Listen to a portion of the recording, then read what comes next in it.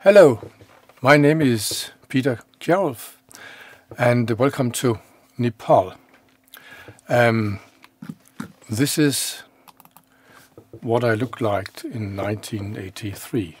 As these photos might sometimes just take a brief part of a second to be clear. I think I'll start with just reading what I have written in the description. In April 1983, I spent 3 weeks trekking in the Himalayas.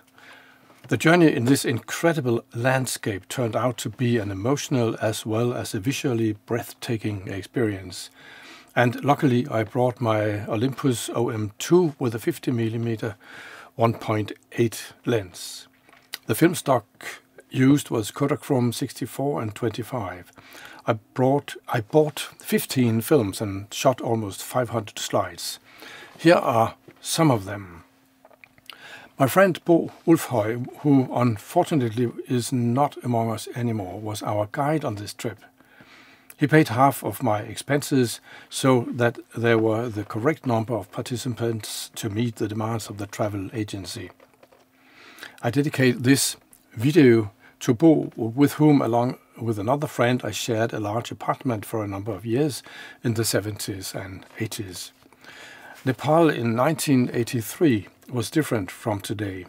Maybe I've made a small historical document about ways of life back then. I'd like to think that. And the next one is actually Bo's photograph. This is Mount Everest seen from a, shall we call, a small hill of only 5,500 meters called Kalapata. And the aim for the trip was this Kalapata. And when I saw this photo Bo had taken some years earlier, I said, I want to go there. Bo was a tour guide in Tibet and Pakistan and Nepal, and I have seen a lot of his slides.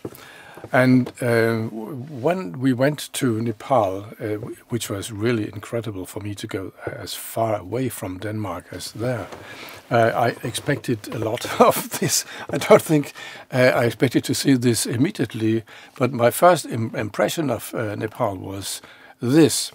This is just after landing in Kathmandu, after what's it called? We landed in Frankfurt and to Delhi in India, and then to Kathmandu. And we drove from the airport to the hotel, and I saw these big billboards, which we didn't have in Denmark at that time, and I was a bit fascinated by this Everest toothpaste, which I think is a wonderful thing to have. After having settled in the Hotel Narayani, a few of us went to the nearest part of the town just to see what was going on. This film, Kodacrome 65, which I used in the beginning, and also the later Kodacrome 64, and the later 25, has a very sharp contrast between light and dark, which in some cases might be a little difficult to see, but the details are very sharp. And, well, there were some religious things here. These stupas are spread around the entire town, and it's said there is somewhere in the middle there is a sacred thing, a part of some saint, a bone or something. And in this small altar here, they offer spices and flowers, and they come here every day, as far as I can see. But some children may have found it fun to climb there. I just started as if it was going into a film set. It was so strange from Denmark. And I noticed these guys working and sleeping on these vans. And said, well, they have plenty of time apparently here. And there were children, lots and lots of children all over the place, and dogs. I photographed this dog And only when I returned to Denmark and the film developed, I saw there's also a dog over here, which I didn't actually see in the first place. And children, as I said, and they are playing with stones and in an old bus here, and everything is quite dirty actually, and there's a smell of smoke and butter, tea and spices, and the air is very different from Denmark. And it was, well, 23 Celsius degrees, I think. So I just noticed these different shops, which were quite interesting to see, because I haven't seen anything like that before. I didn't bring a tape recorder. If I did, there would be some documents, actually. This guy was apparently sleeping, and this radio, or whatever it was up here, was turned up to, I think, maximum, and some kind of American pop music was pouring all over the street. And then we came to the square of this part of Kathmandu, where everyone seemed to gather. There's a really a lot of things going on here, with markets, groceries, and these red things to put into your hair. We saw several women with that put into the hair, and all these souvenir sellers always saying, "I'll find a very special price for you." Or naturligvis, that's of course in Danish. We bought some things now and then, but we, as it would turn out, we would meet these sellers everywhere, even all the way up to almost Everest Base Camp. In Kathmandu, there's apparently different kind of religions blending. These are, as far as I know, Indian girls in the Indian British school uniforms. And there were Nepalese people and Tibetan people and Hindu people among each others. And in a square such as this, everything took place. Breastfeeding, changing diapers, talking to everyone, and with beautiful clothing and a lot of artifacts and things. There were so many children, and some of them were, as you can see, this little girl, quite dirty as far as I can see. And the rings around the ankles, I think, was some religious thing, and she had company by chicken. And when I looked into one of the yards, there were apparently also children from parents of a more wealthier kind. They were better dressed and clean. This is one of the holes in the ground on the squares where you get your water and wash your hair and wash your clothes. And I just studied, I looked everywhere around to take in this, for me, completely different way of life. And as I said, dogs, a lot of dogs, and apparently dogs, stray dogs, and naked children running around. Even they had some kind of, some of the children had some kind of trousers where there was, shall we say, a hole in the middle, so that they could do what they needed to do, but still have some kind of cover for their legs. And there was a little guy with a bell tied to one of his shoes, so that wherever he went, his mother could hear where he was. And these dogs, they were not coming towards us. We met that later on. But what I noticed when we overslept. We slept a couple of days in Kathmandu before going to the trekking experience.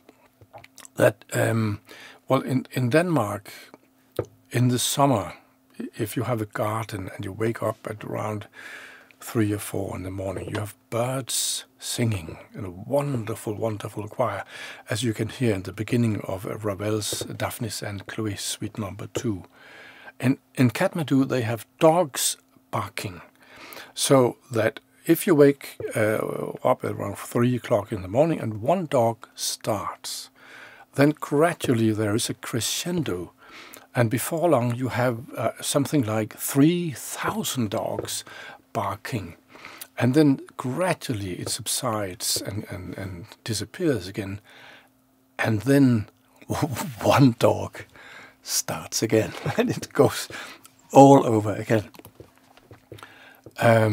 The children looked at us and shouted, "Namaste, hello, goodbye," and they were begging all the time. We were told by our tour leader, Bo, that the Nepalese government said we should not give them anything because they didn't want to raise a generation of beggars. This is apparently a schoolyard, and there's a souvenir salesman in the middle because it has some connection with the street. Well, this I somehow expected to see the wisdom of the East.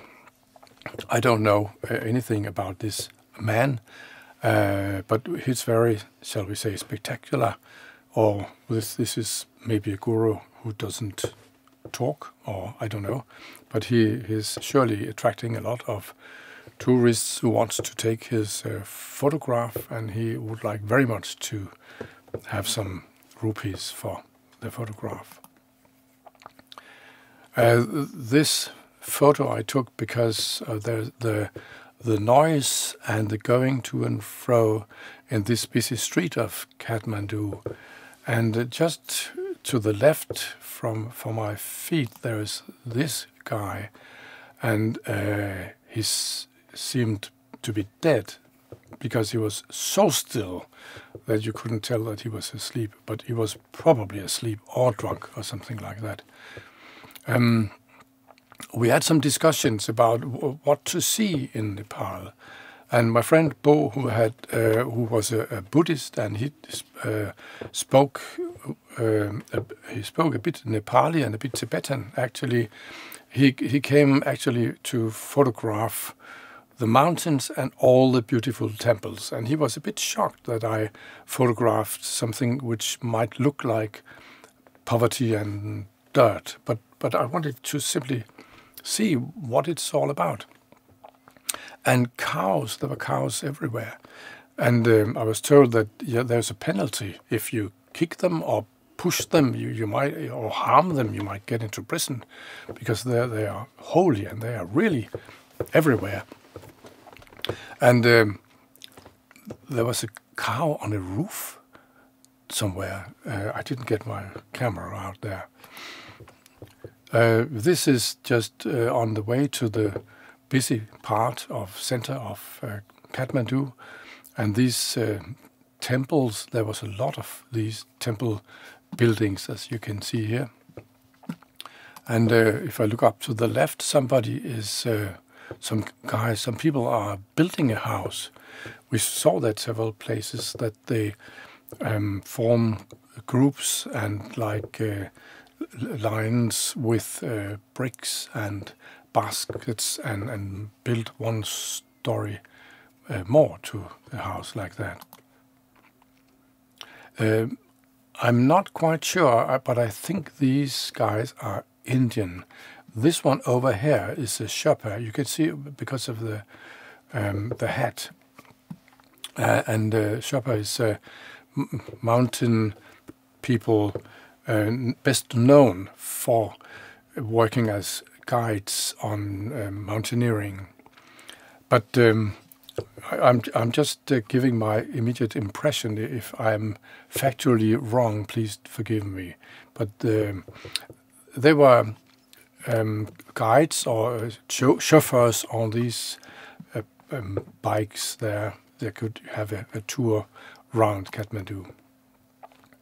And we saw families like this, 2 children, and this special kind of way to carry things. If you remove the strap from the head, some of the hair might be gone.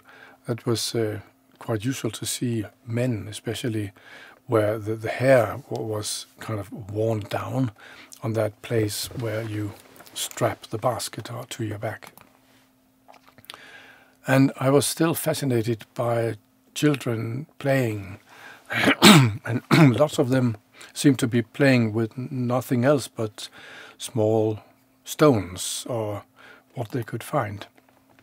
Well, this is me, actually, and just to give a glimpse of this main street where, even if it's very narrow, as you can see, there are motorbikes and bikes and cars. And in Kathmandu, well, they say they have the third eye, but apparently they have the third hand, meaning that they have one hand, two hands on the wheel and one hand on the horn. Constantly, there's a lot of noise from cars and motorcycles, constantly beeping and hooting. And I was impressed of this scaffolding, or what you call it, to the right of bamboo, which is also different from what I'm used to know. And this is the river running through Kathmandu, the Bagmati River. And we are in April, and it's quite dried out at the moment. And from where I could stand, it was a bit dirty, but well, you can bathe in it anyway. And these concrete columns are used for burning the dead. And we saw that at a later time here. And after I had taken this photograph, I turned around and saw this guy and felt somehow ashamed, as if I had transgressed some privacy border.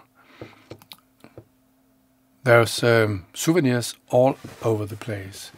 You can buy pictures of any kind of Buddhist or Hinduistic religious symbols. And then there's the monkey. You can see there's a monkey on the top of this.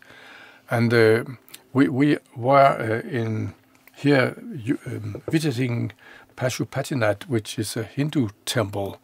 And there was quite a few monkeys. And this monkey actually jumped down and clang onto a plastic bag I had, and there was a boy who chased it away, luckily, because it might be dangerous. And this is this Hindu Pashupatinath temple, where you have only access if you are a Hindu. There's a lot of temples of different beliefs in Kathmandu. You have the Buddhist stupas like this one, Bodhanath stupa, and you have Christian churches. Our local guide was a Catholic Indian guy, and you have the Hindu temples as well. I was told the number of temples to be about, I think, a couple of hundred actually in Kathmandu, but I'm not quite sure I remember that exactly. This place here, where you have the praying flags on lines from the top of the stupa, there was a very, very quiet atmosphere, and you could walk around it, and everywhere you came there were children begging. But it was like there is a kind of sacred atmosphere here.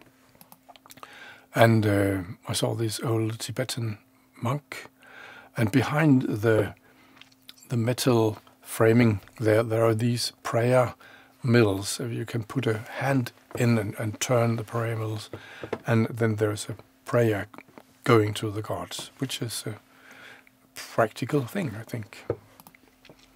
And I kind of love this photo from the Bottomland area. If you really look carefully, there are 3 dogs, a cow, a goat, 3 children, and a Buddhist monk, just in one go. Then we went to Bhaktapur, which is a village east of Kathmandu. This is Durbar Square, and there were some very beautiful temples here. And Bhaktapur was actually quite demolished in a great earthquake of 2015. So this is what it looks like in 1983, before the earthquake. I believe they have tried to reconstruct just a large part of that. In Bhaktapur there was also this place where there was a pottery, and this guy here seemed to be a virtuoso. I was constantly afraid that his feet might get into that turning. This wheel of concrete is turning, or cement is turning in a ferocious speed. So it must be like sandpaper if one of his toes touches it. And at this place, like in a lot of other places, people gather. You can see over here there's like tea consumption and talk, and here the children are stamping straw and mud to get the clay ready for building bricks or something. And this mother here is breastfeeding and things, and there's one of us, a tourist, and small children, and it was quite a humming of life, and it's quite quiet here, actually. As opposite to this. Again, if I had a tape recorder, you can see that these carts here, they have metal wheels, and they made an infamous noise.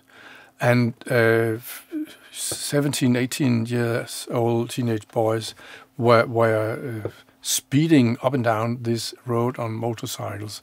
So an incredible noise in this otherwise very quiet place. This is just to illustrate these tall European guys with Bo, our tour guide, and my friend in the middle, in the center, and the guy in the blue shirt, Michael Nepali, the Christian Indian who was our local tour guide. And we seem too very tall compared with Nepalese, and they are heavily loaded. And this guy in the most right, what was in these bags on the shoulder, this bamboo stick was waving up and down, and there were bricks, lots and lots and lots of bricks in these bags, or what we call it. And well, very strange for a European in 1983. And these girls, they have some kind of makeup around the eyes, as I was told, in order to get rid of evil spirits. But they're very confidential, looking, and always saying hello, goodbye, and then they stretch out one hand and say 1 rupee, 1 rupee. We came. There just had been, I think, a great parade where elephants was in front of this mighty cart here with flowers and flowers and flowers. I'm sorry we missed that, but still got an impression of what might be going on a daily basis on festivals and things.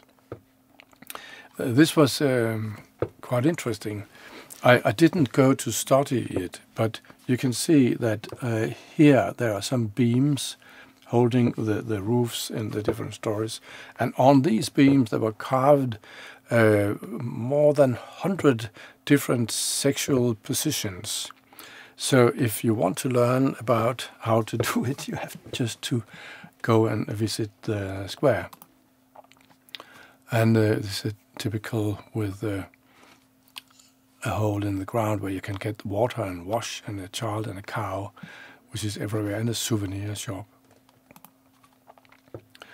And also here there should have been sound. This is a school, and as you sometimes have experienced maybe yourself, that in schools some of the pupils will prefer to sit at the window and look down in the street.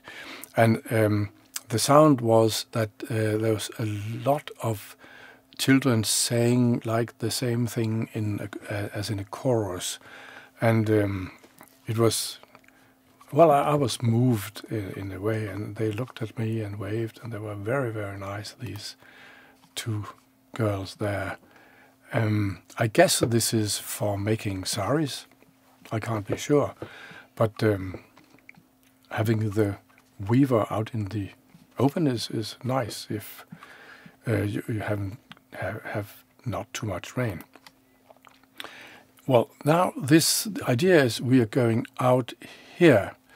This is a very famous Buddhist temple, the Svayambunat, and this is here. This is me. And this is Kathmandu seen a bit from above. And here there is a very different atmosphere from the Badrinath stupa in Kathmandu. This was clearly a tourist attraction thing. And one thing I refused to photograph was the way up there.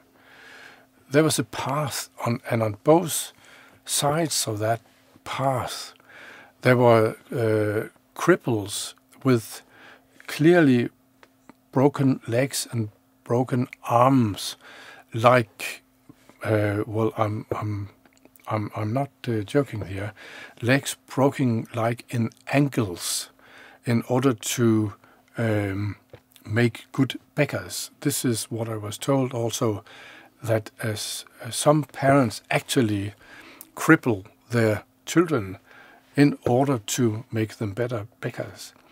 And I didn't want to photograph them, and I didn't want to give them any money, even though I was crying inside, but I didn't know what to do. I just passed them and hoped that this nonsense will stop one day. We went inside, and because there wasn't too much light there, it's a bit shaky, but we were welcome to come in, and there was a Buddhist ceremony going on with chanting, and we gave them some money, and then we were welcome to come in and see what was going on in this Svayambunat Buddhist temple.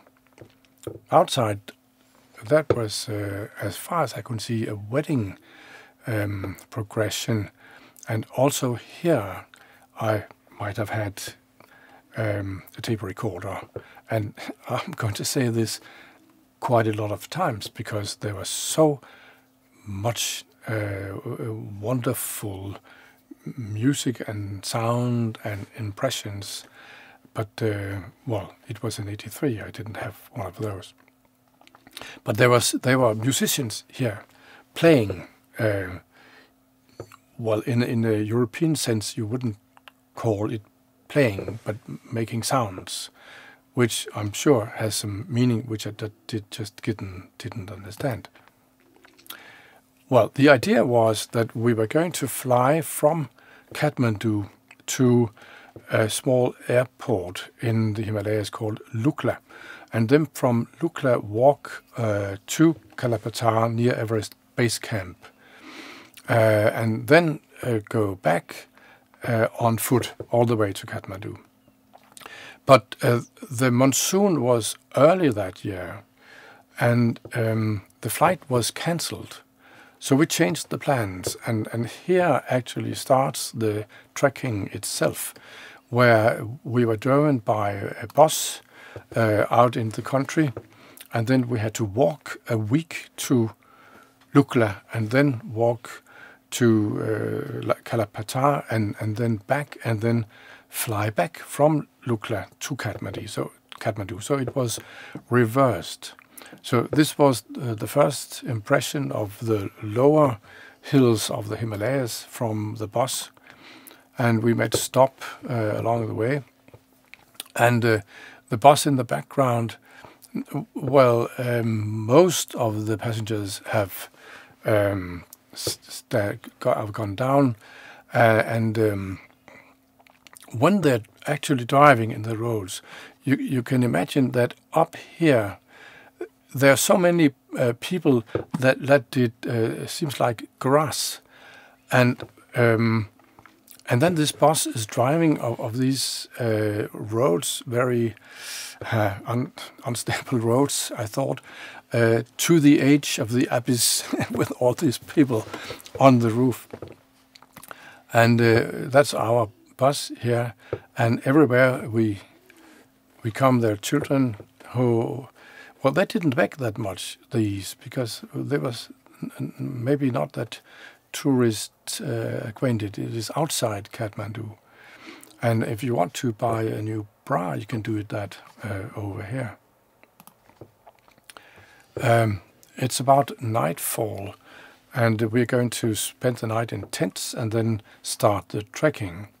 Depending on how the light is on the computer you're watching this, you can see there's actually a ridge here in the background and another one here, which was beautiful. The nature here is incredible, and I was really beginning to feel that we were going to see something extraordinary. We had our tents here, and this is the next morning, and we have to walk all the way up here and up and down for a week to get to Lukla.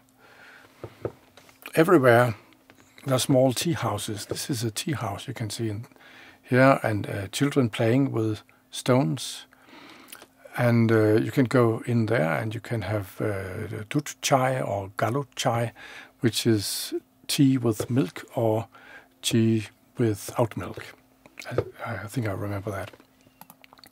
And this guy here I photographed for one reason, and if you look carefully you might see that the forest behind him is a rhododendron forest in bloom.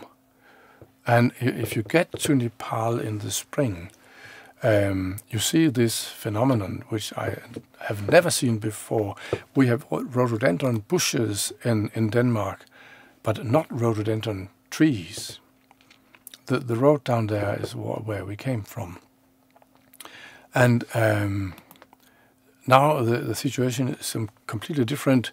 We are totally depending on our legs, and we have a team of Sherpas, very nice guys and girls, actually carrying food and making food for us. And there is a group of porters also carrying the more heavy stuff. So we had our backpacks, not more than 15 kilos, I think, and each, and then all the rest was carried by porters. I think this is an incredible photo. And notice this rhododendron tree to the left, and the correspondence between the different villages go through small paths in the mountains. And here is an impression of us having a meal, and Grete is having rhododendron in her hair, and I did a similar thing later, which you will see. And I tried to frame this with roses on the top right in order to get a photo with the foreground and middle ground and background. And the Sherpas are preparing a meal for us. So this is coming to our first overnight camp down here in the bottom, and the next day we went up from there, and you might see some of us here. Well, something unfortunately had happened to me. It might have been some ice cubes in some water I got at the hotel.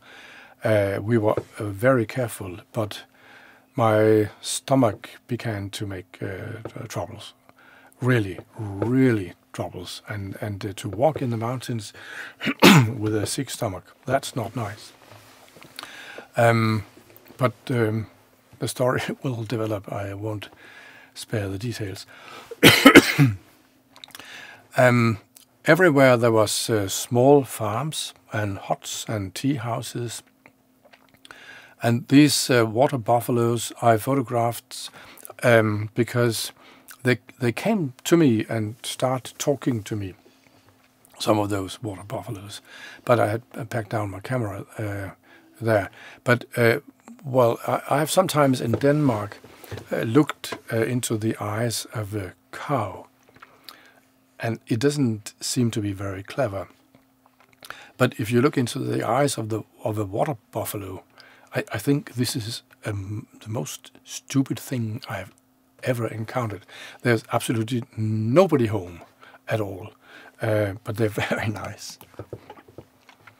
This is also one of the photographs I really love. You meet people and they're very, very kind, and you say namaste, which can mean hello and goodbye and everything else. And they transport things between villages on these baskets, and have always some kind of beautiful clothings. And as you can see in the background, they level the fields to grow barley and potatoes and other things. And there are these small tea houses where you go into the left and can order tea, which is actually very nice for a break on the tour. And it's tiring, and we always welcome. This little guy wanted to get as close to me as possible to see what kind of strange person I was, but he was very nice. Well, there's a story behind this. Me and two of the girls, we somehow were in the back of the line, and it was dark. And we were going down a hill, and it was completely dark. And we were coming close to a village. And we asked everyone, where is the camp? Where is the rest of our team? Where is our tour guide? And they didn't know. And then we asked in a house, can we sleep here? We had our sleeping bags with us, and yes, of course you can. And then these two girls and I, we lay down of some broad bed of some kinds. And here's one of the stories also where I should have a tape recorder, because downstairs there was a kind of party with Nepalese music and the smell of smoke and butter tea and spices and hot air. The air was humid and hot, and it was completely like in a dream or in a fairy tale. But then they found us, and of course, because Bo had sent some of these our Sherpas to find us, and they were very. They laughed. You've got two marriages. They thought I have two wives, but well, we found the camp, which is not far away. And this is the next morning. Some of us are going over here, and we're going down and up and down. And you can imagine going 900 altitude meters up and 900 altitude meters down, and then having lunch, and then going 900 altitude meters up and 900 altitude meters down with, shall we call it, a bleeding stomach. That is not very nice. But it was in a wonderful nature. But, well, I'm actually laying down here. I couldn't eat anything. Everything we ate was well, it was potatoes and pasta and rice, and well, occasionally some meat. The only thing I could eat at that time was canned peach, and as you can see, I'm completely exhausted here. But after one day, actually, I regained my strength, and Bo strained an ankle, and we had to hire a horse, and this guy is carrying my rucksack, and also I borrowed the horse, as you can see, where I couldn't resist the rhododendron, and this is unfortunately a copy of one of Bo's slides, hence the colors are not that good. And riding on a horse on these mountain roads, this is, you can't really see that, but this is taken almost, what's it called, vertically down. So far, far away there is a river, and the horse is on the edge of the abyss here. And I'm just being lucky that it turns left before it tumbles down this valley. This was, I think, almost the end of my struggle. And when we came to this place where we could see that Sherpas had raised our tents over there, I had this strange experience that I was standing here where I'm taking this photograph and saying to myself, I'm not able to walk over there. This is simply not possible. I'm so weak because of this stomach problem, bug problem, whatever it was. But then I said to myself, I'll take one step, and then I will take another step, and then a third step. And sooner or later, I will be over there. I will reach the place. And here I recognize that I think it's the first time I've been sleeping in a pyramid tent in a sleeping bag of with a mummy closure.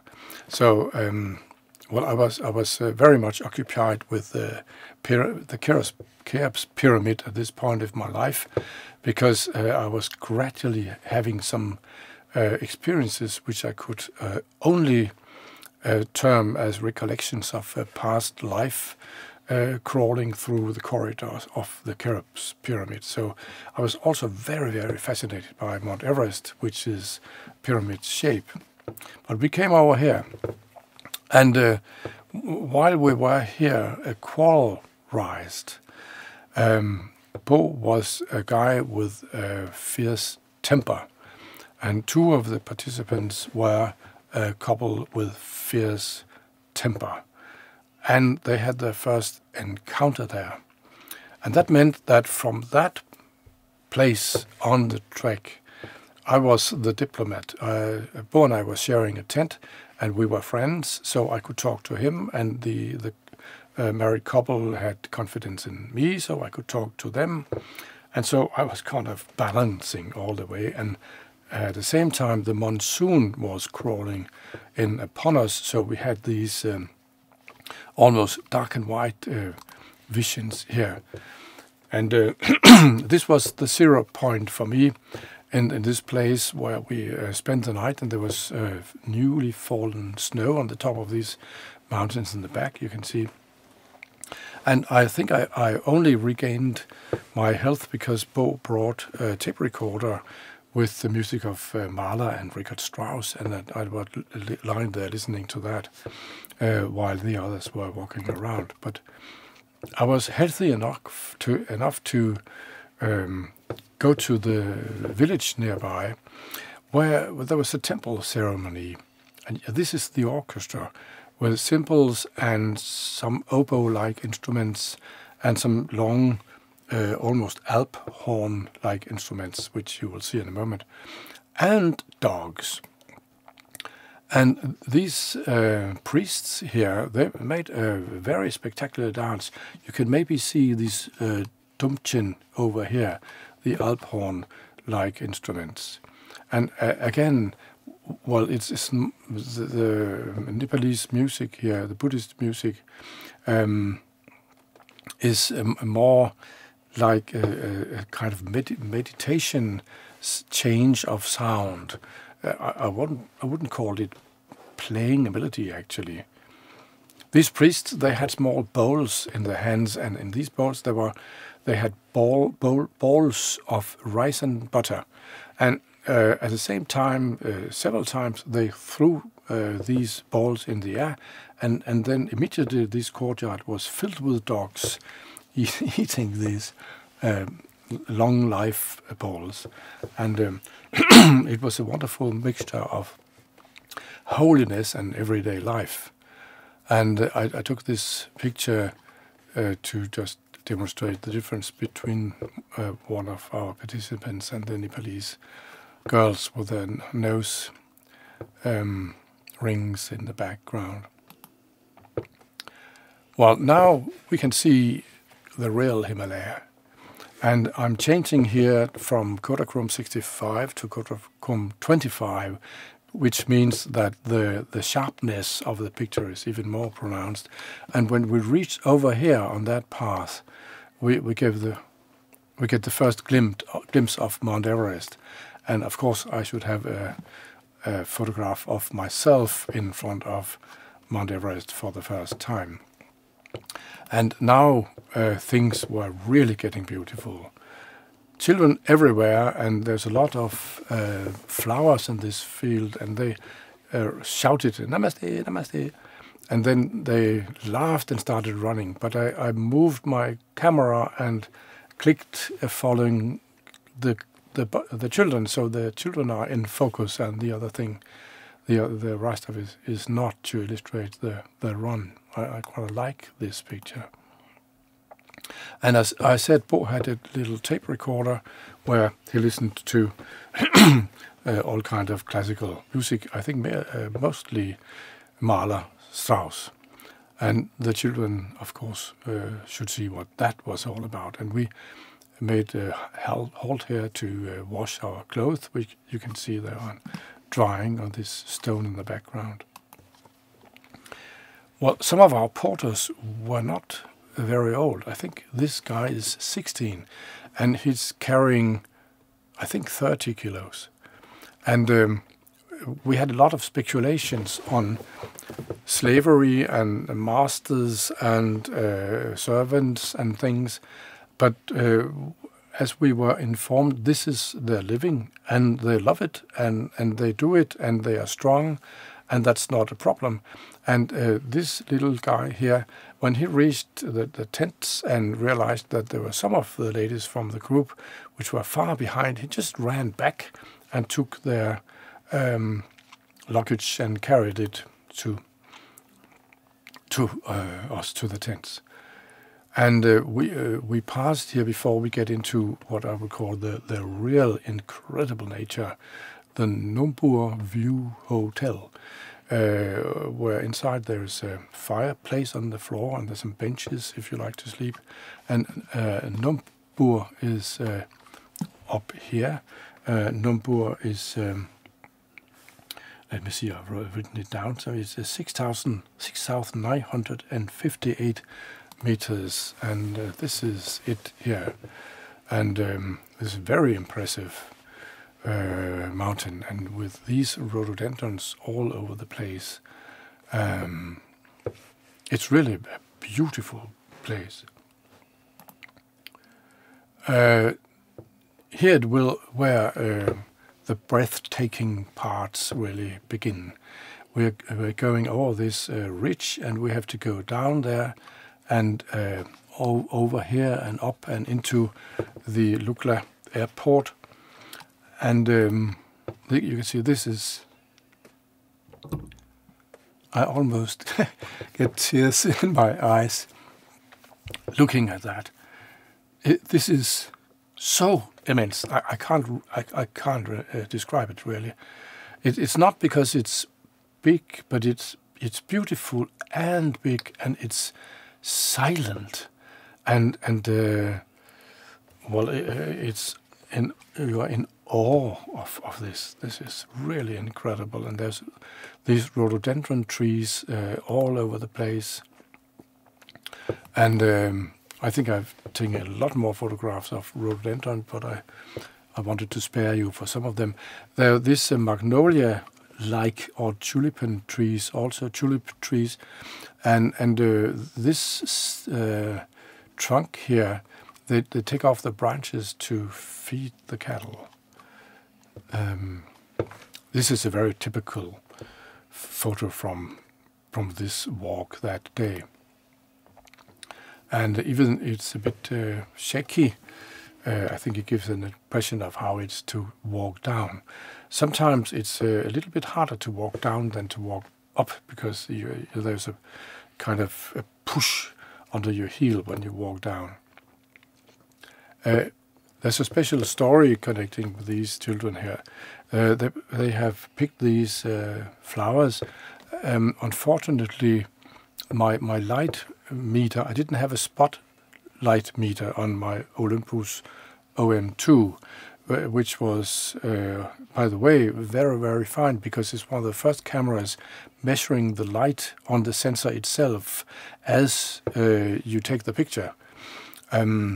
But it's a bit too light, because the flowers are a little bit darker, almost like this. It was very beautiful. And when we went downhill, we went to this, there's a tea house here. A little family lived there. My first photo was of the big sister, and then the little sister came, and then we heard the children from before making garlands of the flowers, and they were singing, coming down the mountain. And when they were singing, this little girl, she stretched her arms into the air and turned around and started to dance. And it was wonderful to see. Now the rain is quite heavy. You can see we have our porters have shielded our luggage, and a lot of our clothes and things were wet anyway. So the monsoon was coming earlier this year, which was quite a problem. And now and then we have to walk into these tea houses and have a cup of teas. This is our cook, by the way. Pemba, I think he was called. And this is where we're going. We are now reached so far as to go almost directly north. And in the end of this valley, you might be able to see Mount Everest. But it's raining, and we are in a little town called Kjærulff, where there's a barley, I think, in the background. And you can see inside to the left, there's a lodge where we were having dinner. And there's a lot of porters, and these porters carrying these bags, and every time they had to rest, they were supporting the bags on sticks. And this is our meal, and everything tasted of smoke. And I made the error of bringing a thermo canteen, which means that the water you put into the canteen keeps the temperature. And if you only drink boiled water, then it's too hot. So that was not very good. So I can't recommend that. The rain stops, and as the rain subsides, there's these wonderful visions of clouds and light and darkness, and this is almost true to the actual vision of this dark house in the bottom, with something like a Christmas tree on the top, and the clouds and the mountains. And then, as soon as the rain is gone, everybody gathers on the square of the town. This is the butcher selling yak meat, and here you have the grocer, egg lady, and they have this. There's a problem with the letter F, So, for instance, if you have something called 50 rupee, it's 50 rupee, and if it's 55 rupees, it's 50 rupees. I don't know why that's difficult. You can see our tents here are laid out to dry, and here's Mingyu, one of our Sherpas, and we will visit him at an earlier stage. This is looking down on Karikola area with the barley fields.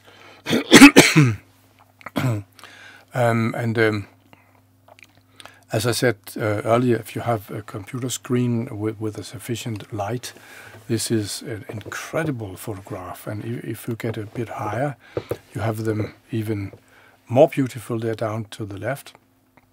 This is our group of Sherpas, boys and girls, and a goat, which they bought.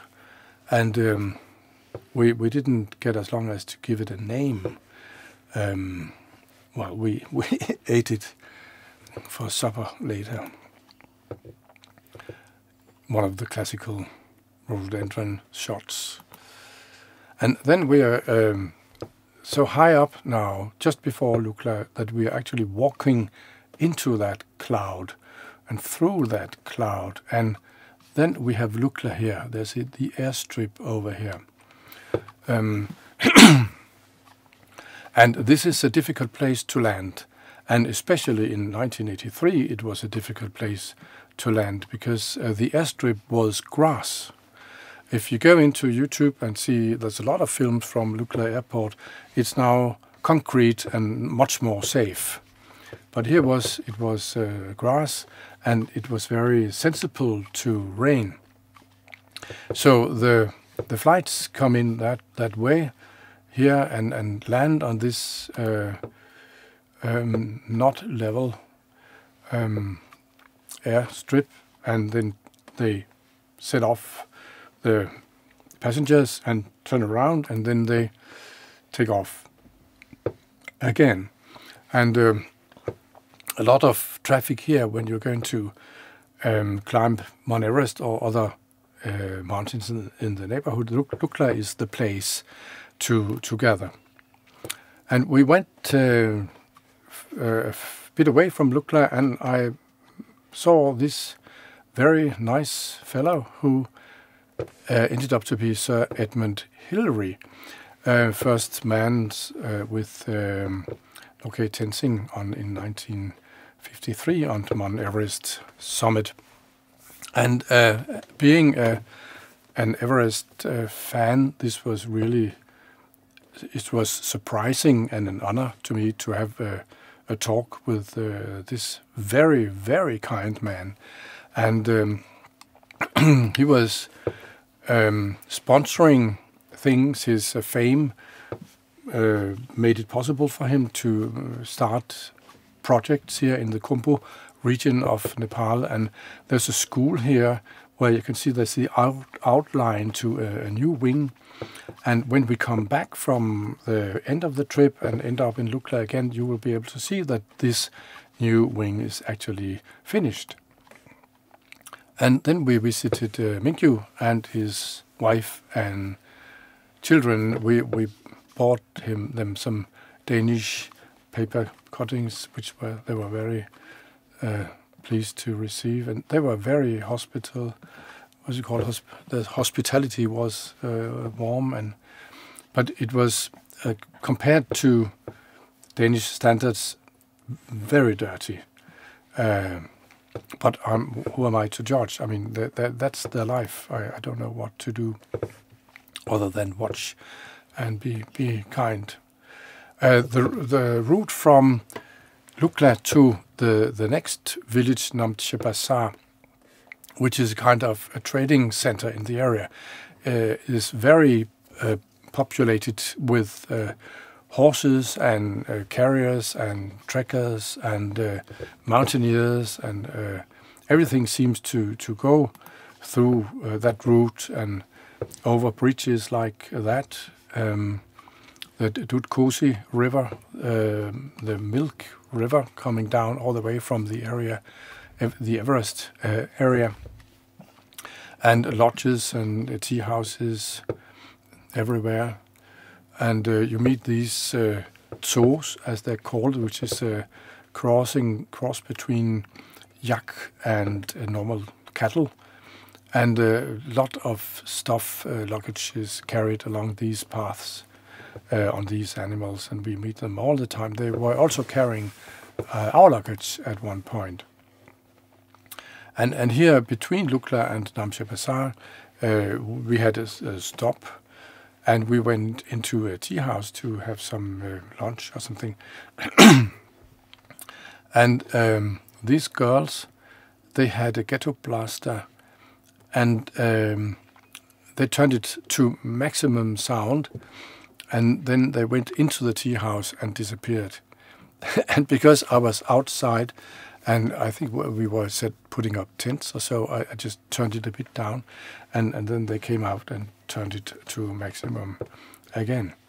And then I met Reinhold Messner, the Italian mountaineer, and this was quite an experience for me to meet, and at the same day, Sir Edmund Hillary and then Reinhold Messner, who is not only the first person on Mount Everest alone and without oxygen, but the first person in the world to climb all 14 summits, more than 8,000 meters. And he was indeed very nice to talk to.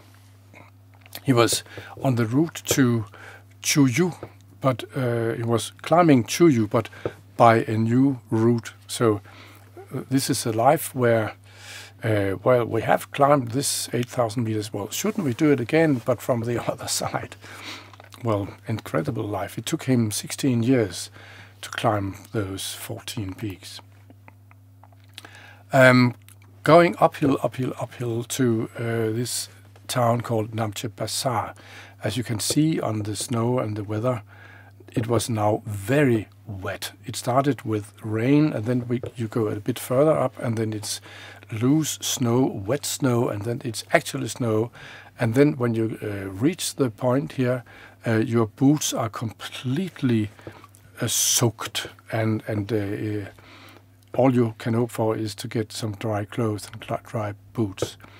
Namche Bazaar is like built in a horseshoe, which you will see more clearly later. And in the background there is an abyss actually leading up to the mighty Conde Ri Massif in the background, which you will also see in a minute.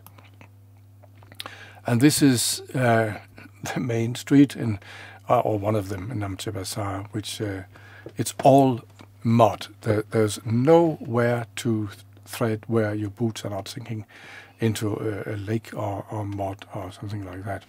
And children everywhere.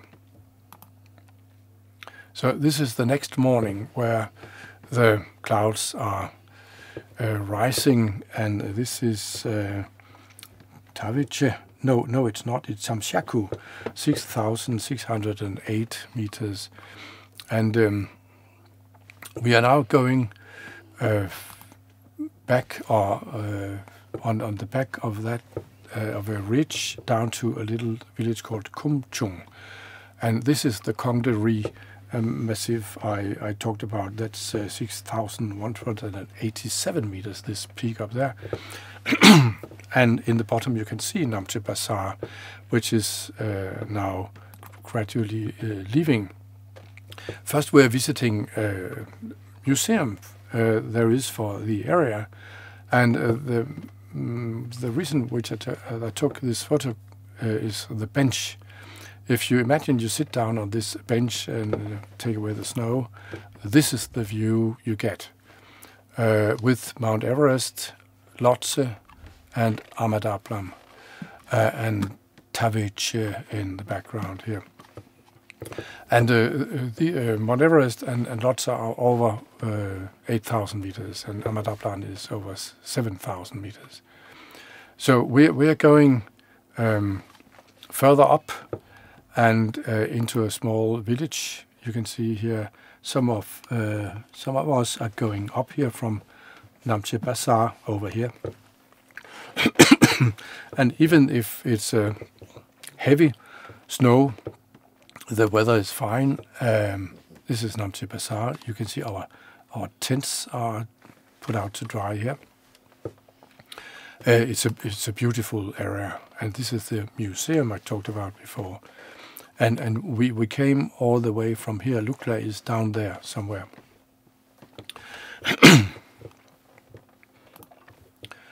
The light, you have to be very careful with the light. This is almost black and white, but it is actually in color. And you have to make sure that you have tight sunglasses. I had some leather strips I had put on the sides of my sunglasses. I didn't have those really snow sunglasses. What you see here is the end of an airstrip, and I believe this is Terminal 1 over here. If you turn around, this is the airstrip here. So you can take a flight from Kathmandu up here, and this is our group coming here, in order to visit Everest View Hotel, which you will see in a moment. This is looking back at where we came from.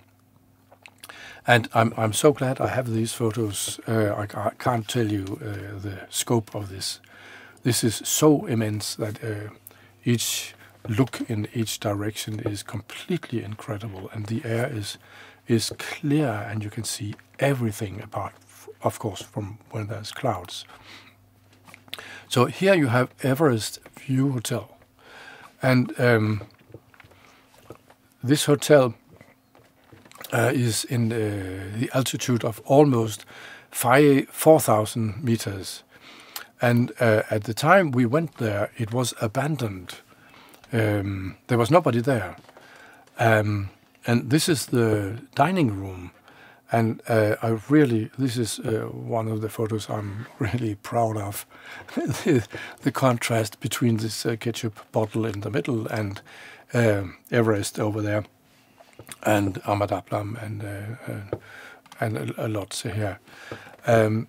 But it's a problem if you fly from Kathmandu in 1,300 meters altitude, and so this hotel in almost 4,000 meters altitude, you'll get altitude sickness. And it's opened in 1971, but in 1983 it was closed. And I've seen now, if you go to its the homepage, that it's working, full working, but they advise people not to fly from Kathmandu to Everest View Hotel, because you will get altitude sickness for 3 or 4 days. So instead they say fly to Lukla and then walk up. If you walk up, you are slowly acclimating. You get used to the altitude. Well, from here we are going down to Kumchung over here, and then up on this ridge over here, which is in almost 4,000 meters altitude as well, where the Tengpoche monastery is located. But we're going down here. This is Tawiche, as I mentioned before. And you can see there's a village here with all the fields. And it's still in color. This was the real colors, almost black and white, but very wonderful. This is Kumchong, where there is a hospital, and I can see now that there's tourist travels to Kumchong, where you can live wonderful places. Everything is modernized now in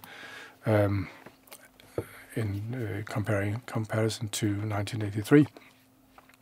And Amadaplam will follow us a long time. The name means the mother's necklace, which is due to there's a glacier up here, like a necklace. And it's 6,812 meters, and all these peaks here have been climbed several times by a lot of people. Well, it's a tough trip actually, and two of the girls are sick now. I don't really remember from what from flu or something, but they had to stay here, and a Sherpa and a tent, and they went back, and they went up to, well, they stayed here and went to the Tengpoche monastery to wait for us there when we came back. And everywhere where we are, there are people selling things. They turn out of the blue in the middle of nowhere, and this girl is woman as well. And it was her actually who had the price of 50 rupees for something she wanted to sell. And Grete here to the left talked with one of these Tibetan girls, I think they are, and they were talking their own language. They didn't understand a word of what they were saying, but they were trading some jewelry. So Greta had something she would trade, and the girl there had something that she would trade, and then they communicated in no language. That was a wonderful thing. The next morning, the clouds were gone, and in one direction you can see the Kongderi massive here. And here, this is also one of those photos I really think this is incredible what a Kodacrome 25 can do. This is Tamshaku, 6,608 meters. And this is so detailed from the Kodacrome 25 that you can project it on a wall or side of the house, and you could get all the details anyway. So now we're going over here to Tengpoche Monastery. And when we reached there, there's a small ridge up here, you might see, where Bo and we went up in 4,000 meters altitude. And we're just going down the valley. And I can't resist taking photographs. And then we meet a friend. As in Kathmandu, there are dogs everywhere. And apparently they don't belong to anyone. So this dog, well, we gave it a bit of food, and then it followed us for a week. It didn't follow us to the top Loboche village, but it joined us again, and as you can see, it went with us all the way back to Lukla. It was very sweet, very nice. I was hesitating to touch it because I could see it was extremely dirty, but anyway, I got fleas in my socks. That was not that unbearable. Here you can see the Tengpoche Ridge a bit closer. There's a path up here which we're following, and then the monastery is here, and Bo and I went up here the next day. We had a day of rest here, and there's a lot of beautiful nature and trees as long as you are under the limit of trees, what you call the borderline, altitude borderlines of trees. This bridge has in the meantime been removed by extensive flooding, but reconstructed, and it's swinging when you walk on it, and they walk over there with the sows, the oxes, and just a group photo of some of our Sherpas where the girls have the time to wash their hair, and some of us are resting in the background. And this is one of those photos where the Kodacrome 25 is difficult because the shadows are very dark. As one nice practical things, you have a prayer wheel up here, and this prayer wheel is motored by some kind of shovel in a brook. So this means that you don't even have to touch the prayer wheel manually. It does it all by itself, so prayers are going to the gods all the time. Here's looking back. As you can see, it's raining. So the monsoon is really too early. which will create problems later. The idea was that this should have been actually a snow-free walk. So we're almost at the top of the Tengpoche ridge, and this is what we see as we cross over the top of the ridge, and on this snowy place in the middle, our tents are going to be placed, and you have Everest and Lhotse in the background, and I think there must be around 30 kilometers here to the top of Mount Everest. And what you can well, it's clearer in another photo. There's snow blowing from the top of Everest. And yaks are living here, and calves, and there's they're very cute, I must say. They're not as big as I thought, these yaks. Danish cows are quite big, but these are small animals, and the calf is even smaller. This is, shall we say, the classical photo of Tengpoche Monastery with Amadaplam in the background and trees and graphic. But I love photographing with a 50mm lens because this is actually what it looks like. I understand the use of wide lenses in some cases, but I really prefer 50mm. And after having slept one night, this was the next morning. This is a sunrise behind Amadaplam. And I don't think I'm able to express the beauty of this.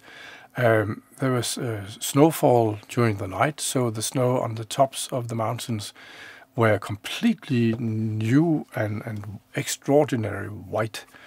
And well, this is Bo in the morning. The Sherpas come and serve tea for us, and that's very nice of them.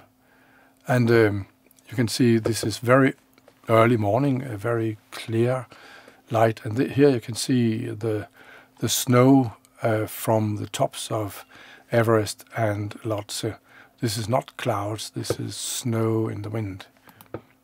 And I simply took photographs all the way around to catch the sun of the morning sun, our tents here. I have a photo which is not so clear. The little dog slept outside our tent, but under Bo's sleeping bag. So it had crawled in to get some kind of warmth. It's just taking photographs around. This is, again, one of those classical. There's a chudun and a yak. And just the second before, this yak was covered in snow. And as you might be able to see, is actually shaking off the snow as would a dog do. And the yaks are all giving food here over to the right, so they are turning here and almost galloping up there to get fed. This is also something I could amplify and have on a wall, I think. This is our camp in the Everest Valley in the most beautiful weather you can imagine. And the most beautiful breakfast, I think, I had. Most impressive surroundings. We went into the temple just to have a look at what was in there. And if you're a student of Buddhism, there's a lot of treasures here. This is the library where its books are like plates wrapped in in fabric. And these are two of our porters. And these oboe-like instruments were the same kind of those who were played in the village, where the priests threw these long live balls, which were eaten by the dogs.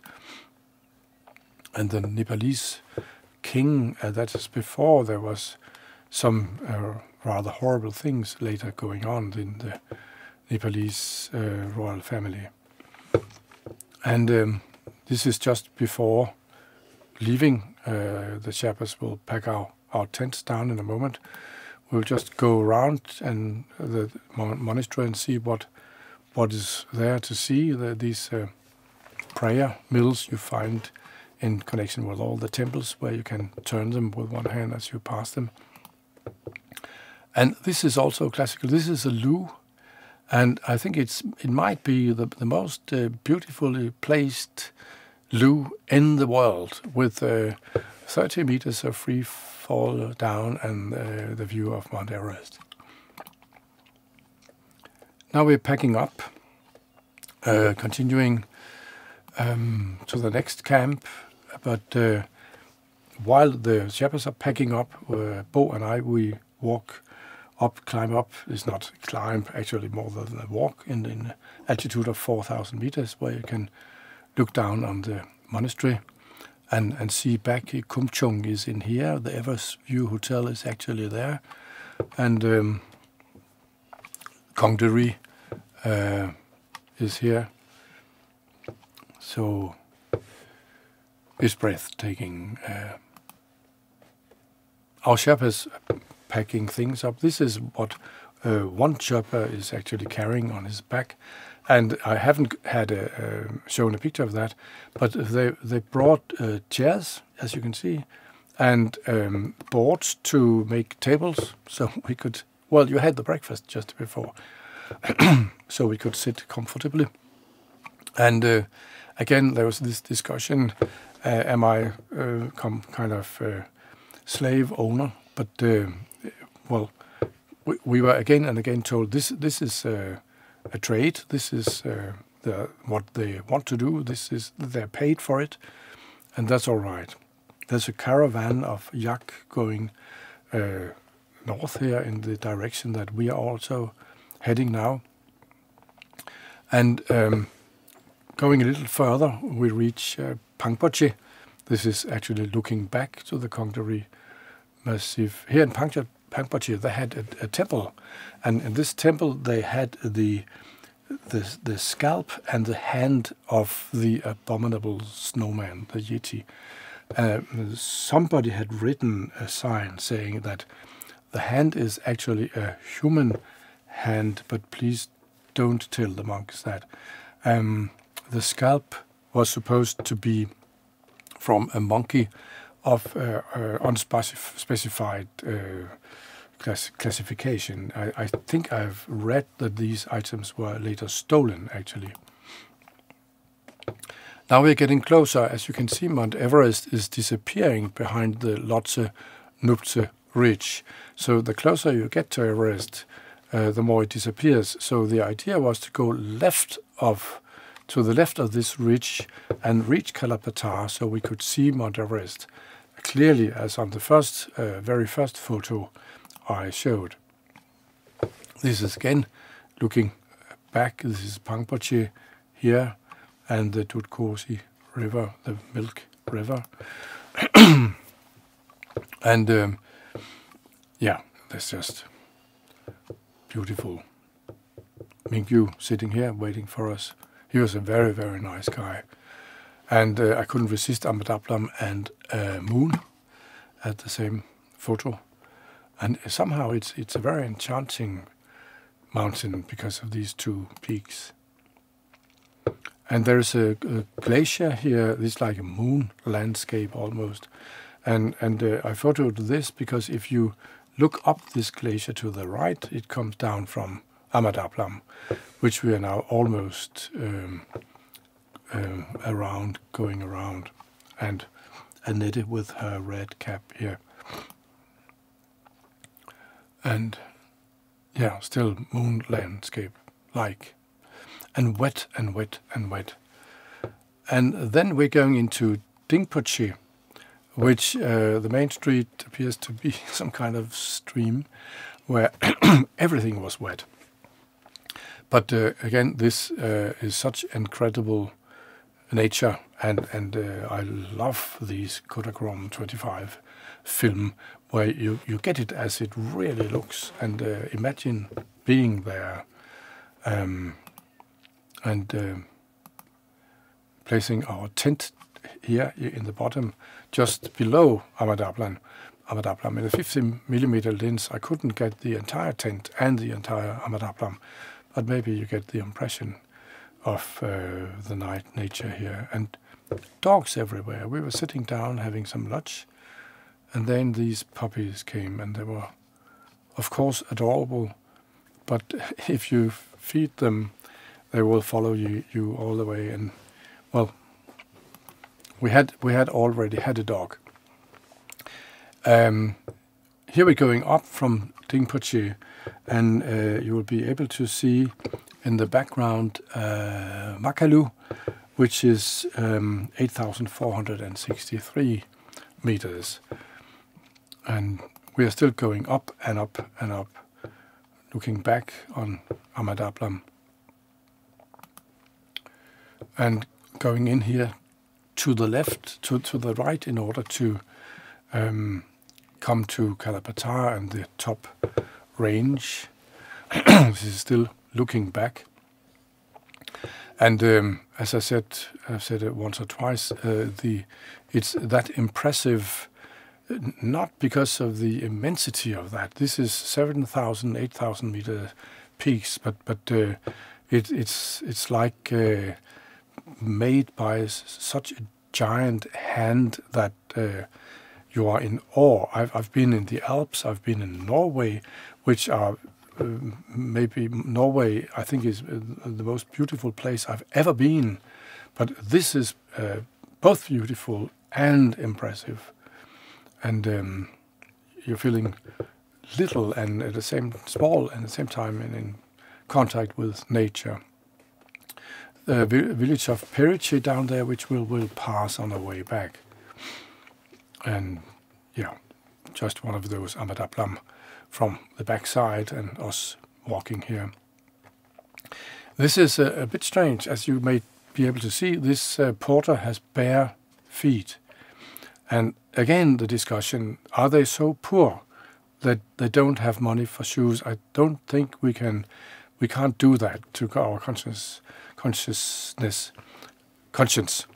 But apparently they prefer that they are standing in a more secure way on the stones, and they walk bare feet. This is the contrast. This is me on the top of Mont Blanc, 4,809 meters.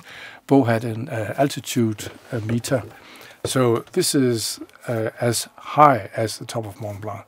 And you can see I have some leather things sewn into my glasses, and it's very cold, and the light is extremely bright.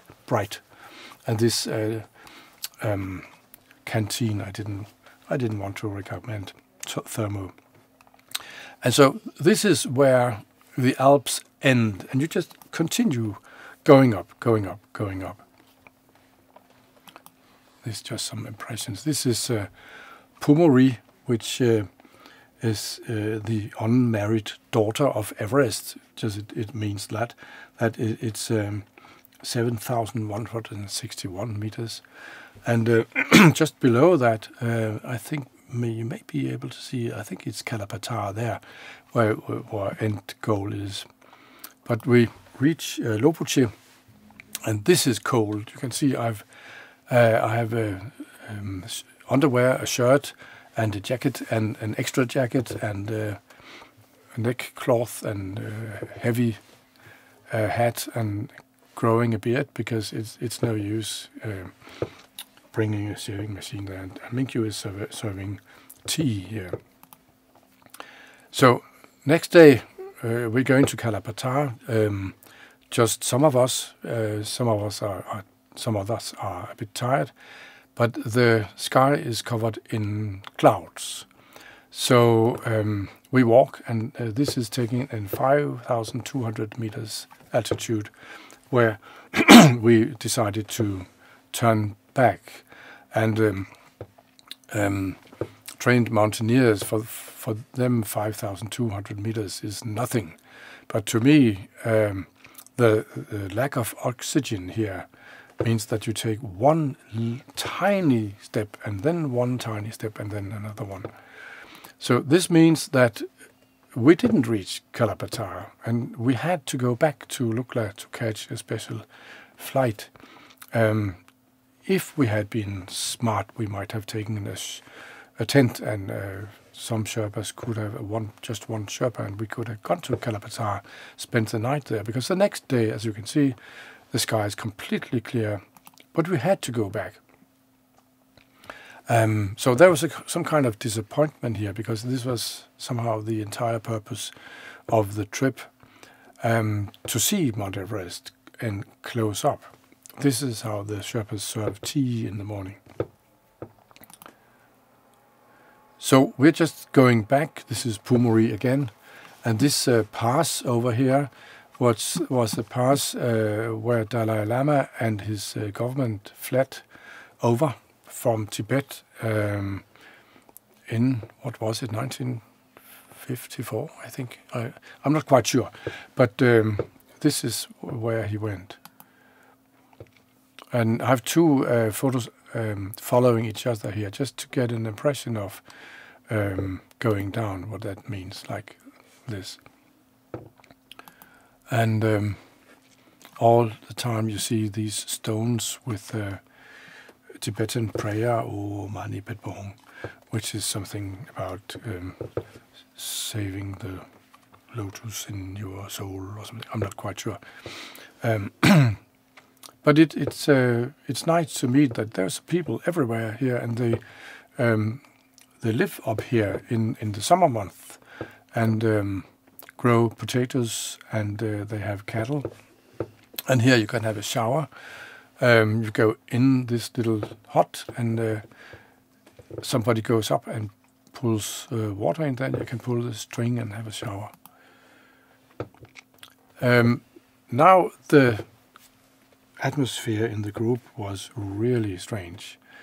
This quarrel between Bo and the married couple was now extreme, and somehow they were not able to settle that. All three of them had a violent temperament, and there was a lot of misunderstandings. I managed more or less to keep the balance between them, but that was quite a job to be a diplomat here. So I decided to walk alone for the next day down to the Tengpache monastery. So this is, I walked, I think, by myself for 4 to 6 hours, and this was incredible to be all alone out here, where if you are sick, you have to go for a week or something like that. Well, there is a hospital in Kumchung, but the serious things, you have to wait for a helicopter, and you have to send somebody to a telephone, which is far away. So I went here, and that path, I followed that. This is around the Everest View Hotel. And this was, I think that was an emotional experience of great quality, to be by myself in this enormous nature. People of Pangpache planting potatoes. And again, this is almost as it is in nature, with this almost black and white graphic things, where I reached the trees, and we reach Tengpache and go on further. It's the idea to get to one more sleepover place, and then to Lukla to catch a plane. And we are walking here, and here over here you have Everest View Hotel. But now rumors are coming to us. You can see the clouds, and this is looking back on the Tengpache Ridge, that it has been raining for a long time, and because of the grass landing strip in Lukla, there hasn't been a plane for 2 weeks. And this means that if we reach, if the plane comes that is ours, we will get that plane. But if it doesn't come, we will go back the line, and more than 200 people now queuing up in Lukla. This is what Namche Bazaar looks like without snow. You might remember we had our tents drying up here. So it's very different landscape in snow and without snow. So now the weather is fine, and we are going down this quite steep thing from path from Namche Bazaar and down to Lukla, towards Lukla.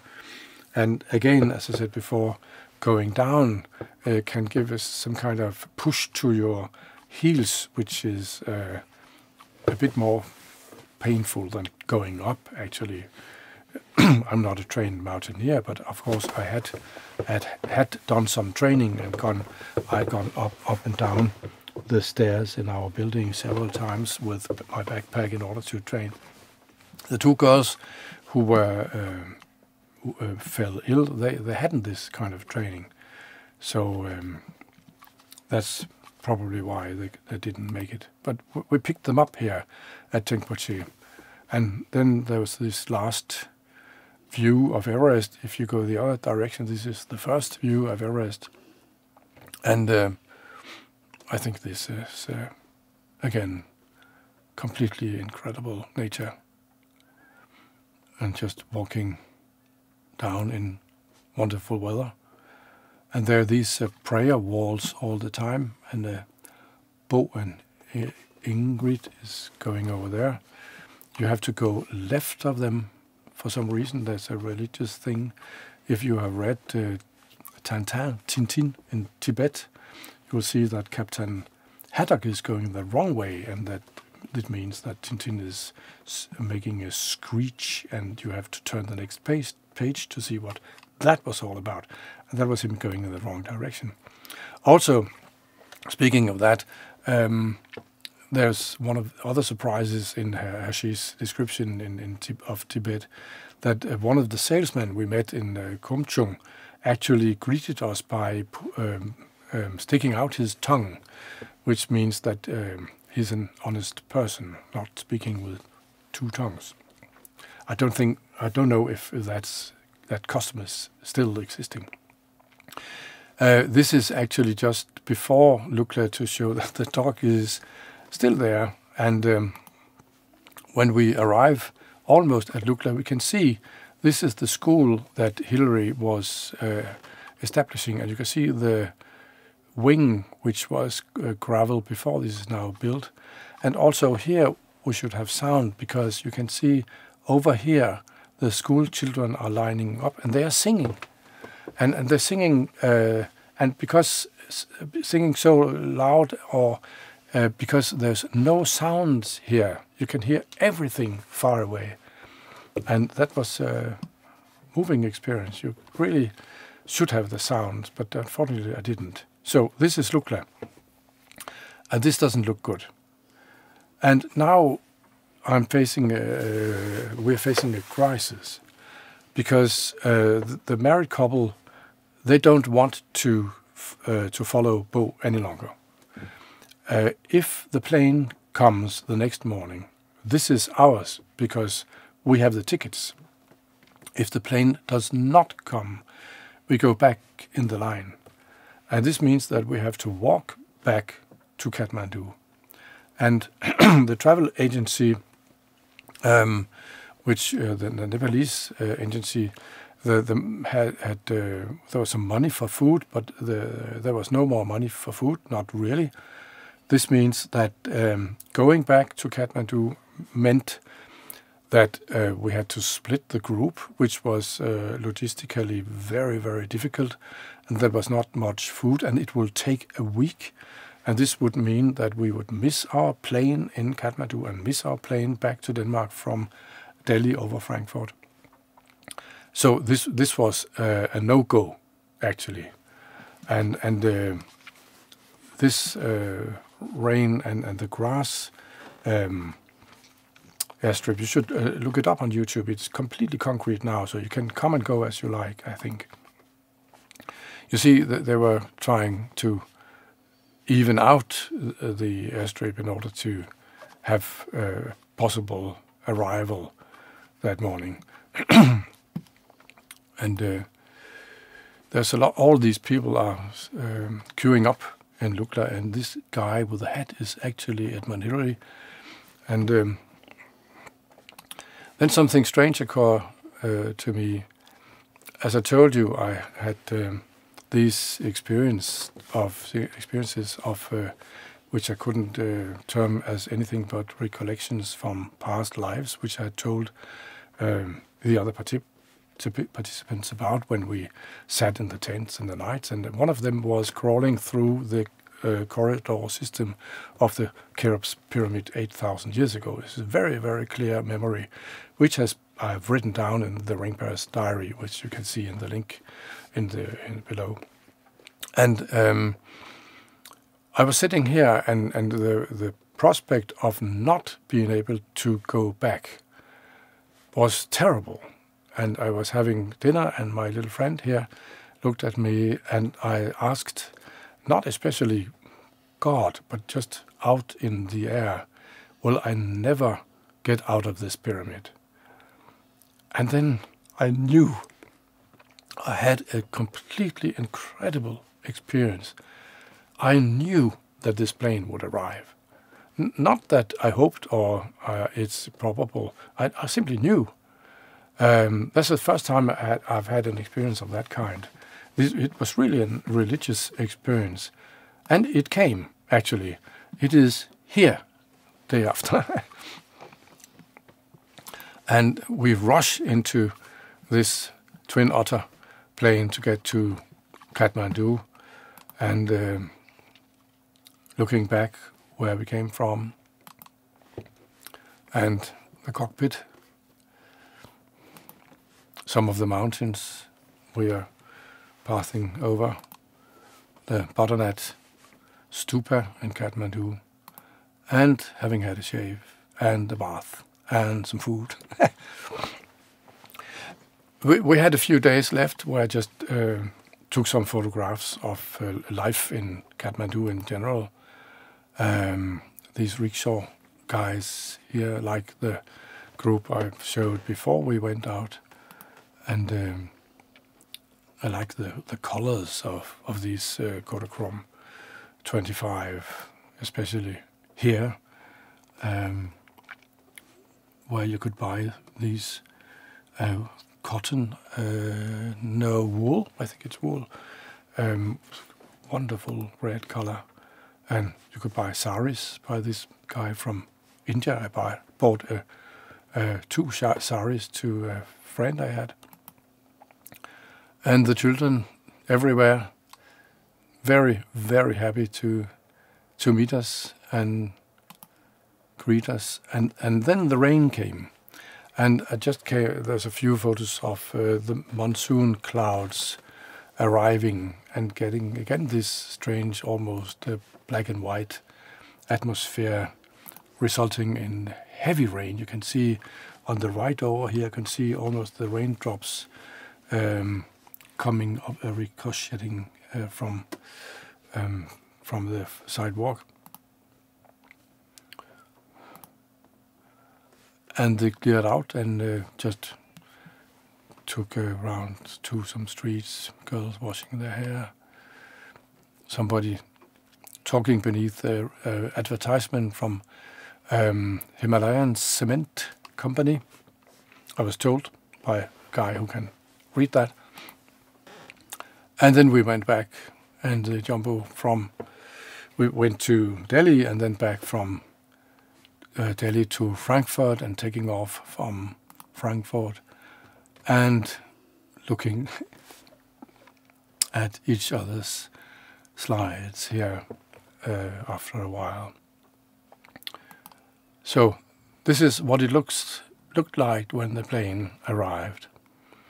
And I'll let this be the last photo. I've put that on my Facebook page as well, because this was incredible. It's like the end of pain, the end of conflict, like being rescued, like Frodo and Sam being rescued by the eagles in The Lord of the Rings.